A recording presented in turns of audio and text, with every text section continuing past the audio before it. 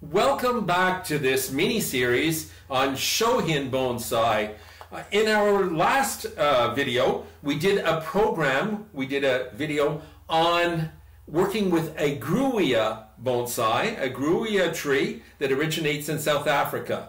Today we're going to be working on this Cotoneaster, which is a long gangly tree, and in a few minutes it'll be a nice compact little Shohin or miniature bonsai. Before we get started today, I'd just like to tell you that we're up to 750,000 subscribers on my Instagram account, which is like 750,000, and 800,000 on TikTok, and over 500,000 on Bonsai Society. Now, I never expected we would get numbers like that. I'm just flabbergasted, blown out of the water. We've really created a bonsai army. You're all part of the soldiers, and we're going to take over this world with bonsai. Thank you very much.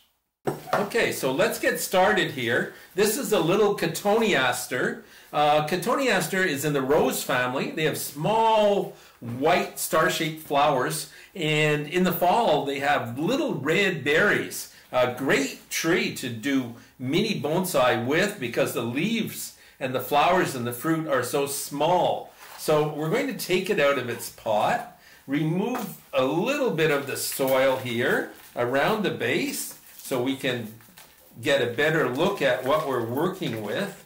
And we have to choose the front of the tree. So again, we want the front to be coming towards you.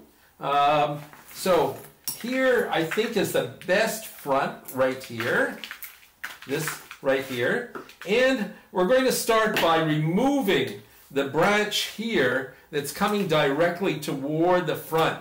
So I will just mark the front again right here.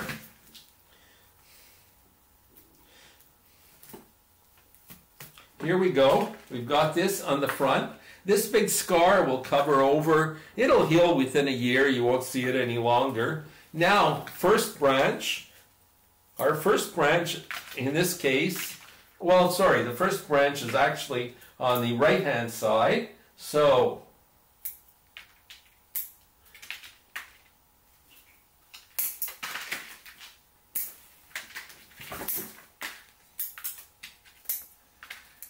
now the branches have to be quite compact.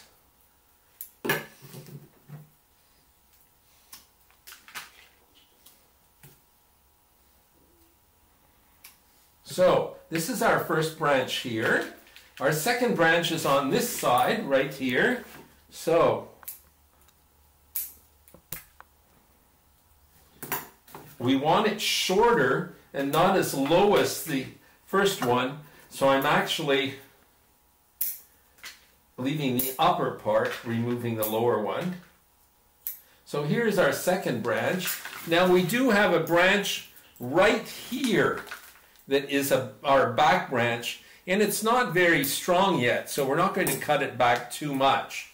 Now when we get up here, we do have another branch we're going to wire down as the back branch. We have one here that we'll use as the front branch.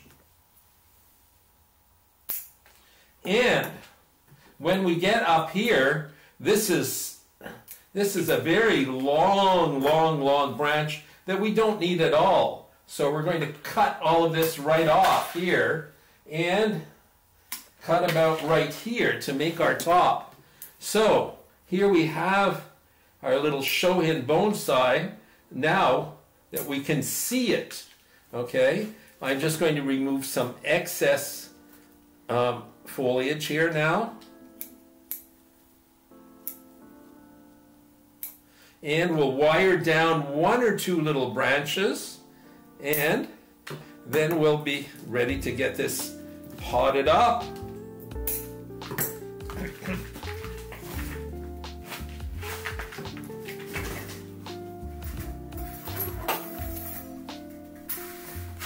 So here we go with this little branch here.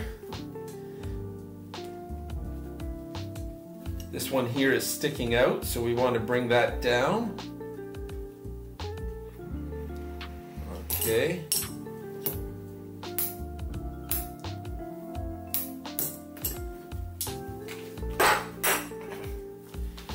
Now, this branch here, we will wire this one into place.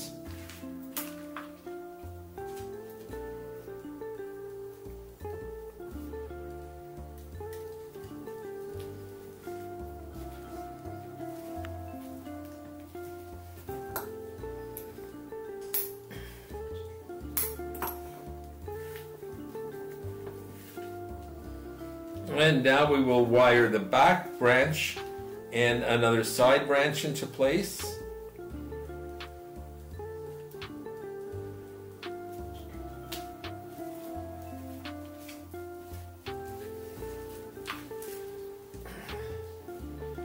You know, I used to have a friend, well, I still have the friend, who grows Shohin, and he would get me so angry because in spring he would start repotting his Shohin trees, his miniature bonsai, and within a day or two he would be telling me, oh, my repotting is all over for the year. And I'd go, what do you mean? And he'd say, yeah, I repotted sometimes 30 or 40 within a couple of days. So it does go faster with Shohin bonsai. The trees are smaller, they can be pruned at a faster pace, so it's fun to have Shohin bonsai.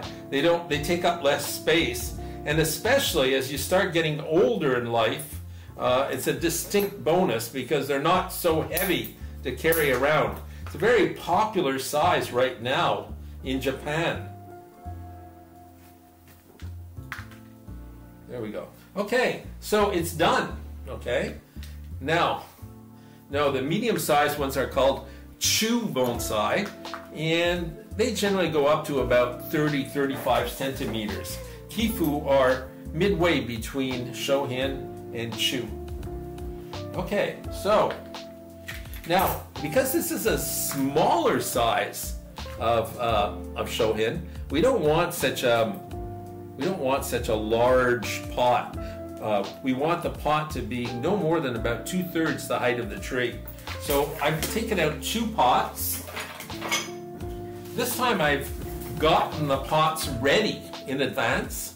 I've put the screening in and the anchoring wire in already because, well, if you want to see how I did it, just go to the first in this series of Shohin bonsai, okay?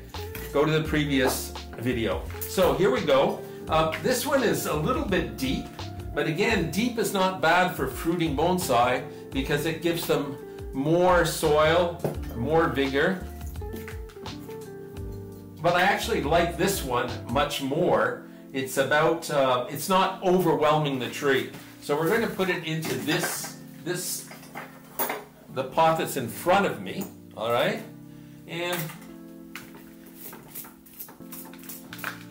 again, I start by removing the excess substrate or soil at the top. We want to reveal the nabari or the root base, all these beautiful roots that are coming from the base of the trunk.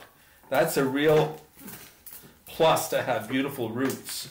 There's one that's a bit too high that we'll remove there, and one here. Okay, so now we've removed all of these. I can see all the roots. Now we'll turn it over, remove the excess soil here on the base. As you can see, I'm trying to either use my fingers or a wooden chopstick because they don't rip the roots so much. If you're using metal tools, it's often very traumatizing for the roots. We can damage them to a large extent, so I just want to avoid that if possible. So now I am removing the excess roots right under the trunk.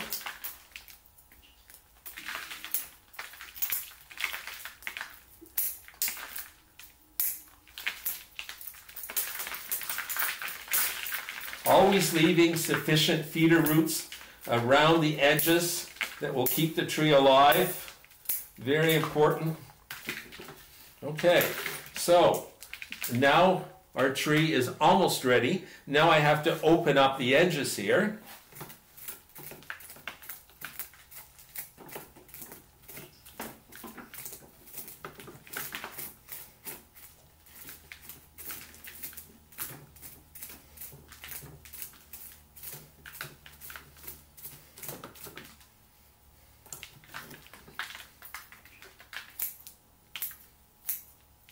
These Shohin are fun because they're so small that you can actually put 4 or 5 in the palm of your hand.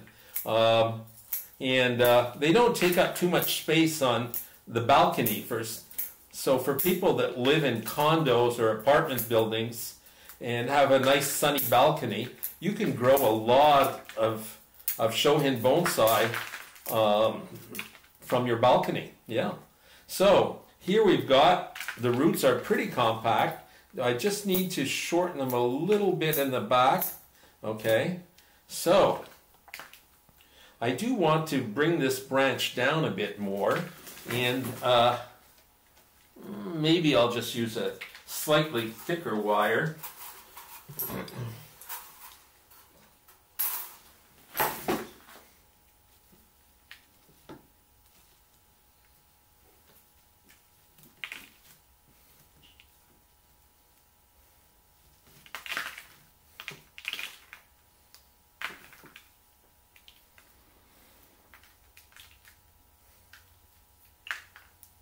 I have to anchor it to something, so I will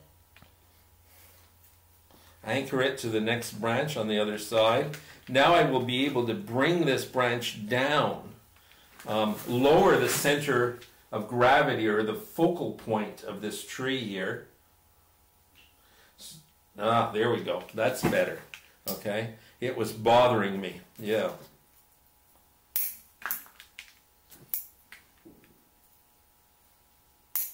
Okay, so let's see. Can we get it into this pot? Yeah, no problem here. So we do want it off center a bit to balance this branch. So I do have to remove just a bit more soil on this, a bit of the root ball. We're ready to pot up this little Cotoneaster. We've chosen a very small pot. I'm going to put a very, very thin layer of medium size onto the bottom of the pot. Also a little bit of bone meal so that it'll flower more, and there's a little bit of osmocote and a little bit of mycorrhiza there. Okay, so now we're going to tie it in. Because the tree and the pot are so small, I don't think I need 2 anchoring wires. Just 1 should be enough. And I want to off-center it. So here we are, off-centered. And I'm going to try to hide the wire a bit. We don't want to see it sticking out.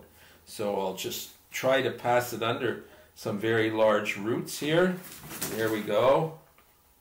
And tie the tree in. So we'll get our little pliers.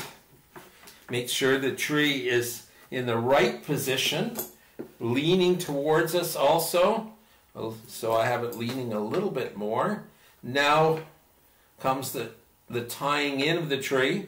That's so the tree will never be knocked out of its pot. It's very important to tie a tree in, to anchor it into the pot. That way, even if the tree, if it gets turned upside down, it won't fall out.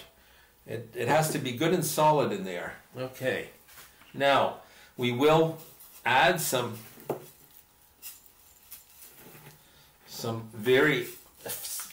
finer bonsai mix, and we'll work that in.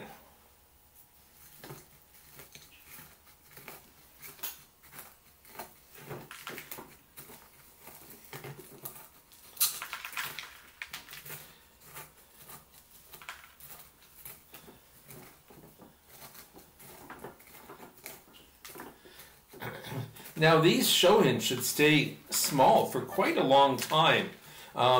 Growing bonsai in small pots is a lot like raising goldfish. If you buy a goldfish and put it in a very small tank, the goldfish actually doesn't get much bigger. But if you buy a very tiny goldfish and put it in a 100-gallon aquarium, that goldfish can become as big as one of those torpedo-shaped carp. So once we transfer a bonsai into a very small pot, it actually does help in slowing down its growth. And this tree should stay compact for quite a while. I can actually keep it in a pot this size for maybe 10 years. Mind you, when they're this small, you have to repot them every year. So I'm going to have to take this out of its pot every year and comb out the roots a bit and then put it in and change the soil. But that's fine. That's just takes a few minutes. So here we are, folks. This is the finished results. Okay. We're just going to bring this down a little bit more, bring this over here, do the final setting of the branches. This one comes like this, and there we are. So, nice little finished bonsai here. Cotoneaster microphylla. A dwarf Cotoneaster, they call it Rockspray Cotoneaster, is the common name. Great subject for miniature size bonsai. So before I say goodbye to you, don't forget to subscribe to the YouTube channel. And also, if you want to see the first part on Grewia bonsai, just go back one, you'll see it there. And the next mini-series will be on a ficus Shohin bonsai.